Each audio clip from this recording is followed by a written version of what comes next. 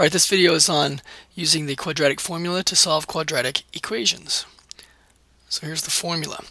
The solutions of the quadratic equation ax squared plus bx plus c equals 0, where a, b, and c are all real numbers, but a can't be 0. Because if a was 0, then you'd be left with a linear equation, and that's easier to solve. Are x equals negative b plus or minus the square root of b squared minus 4ac all over 2a.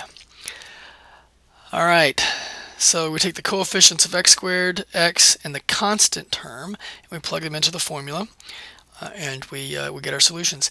Alright, I'm not doing it in this video, but to show that the solutions of ax squared plus bx plus c equals 0 are indeed this formula down here, we use completing the square. We solve this equation up here by completing the square. And when we do that, this generic equation, when we do that, then this is the formula that pops out, and it works for every single quadratic equation. You can solve every quadratic equation using the quadratic formula. Alright, let's look at some examples.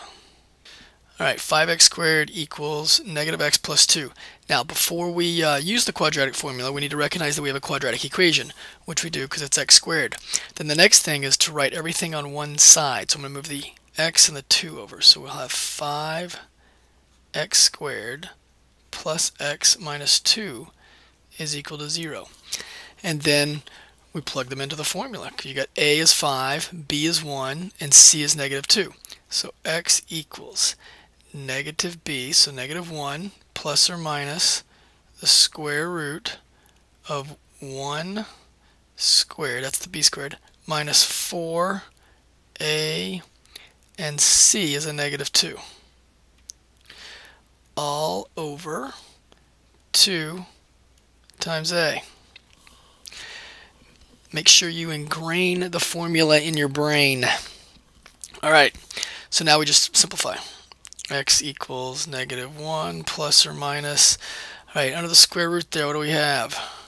We have 1 plus 40 all over 10. So the solutions are negative 1 plus or minus the square root of 41 all over 10. The square root of 41 doesn't simplify down further, so we can just leave it as is, and we get two solutions, negative 1 plus radical 41 all divided by 10, and negative 1 minus radical 41 all divided by 10. Okay. Alright, let's look at the next one. So we have a quadratic equation again, and everything is all on the left side, so we can just jump straight to the formula. So a is 1, b is negative 4, and c is positive 4.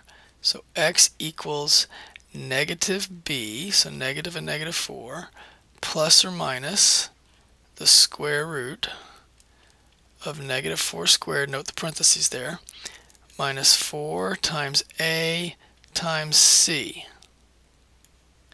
all divided by 2 times a.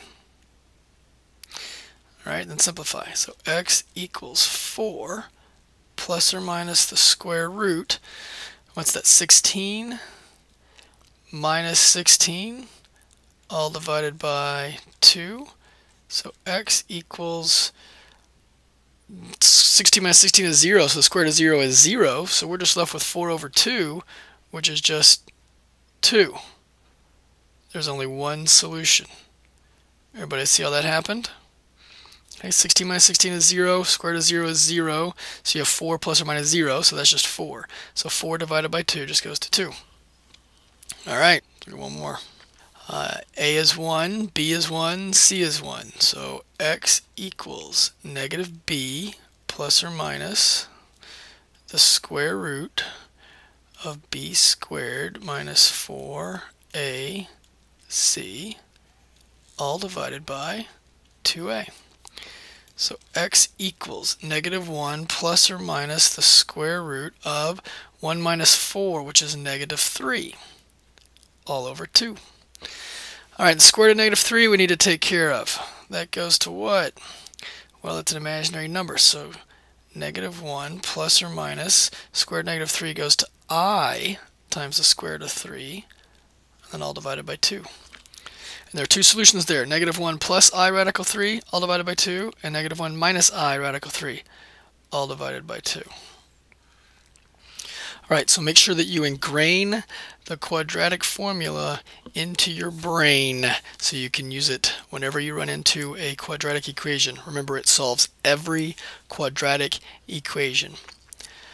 All right, study well. Please let me know if you have any questions.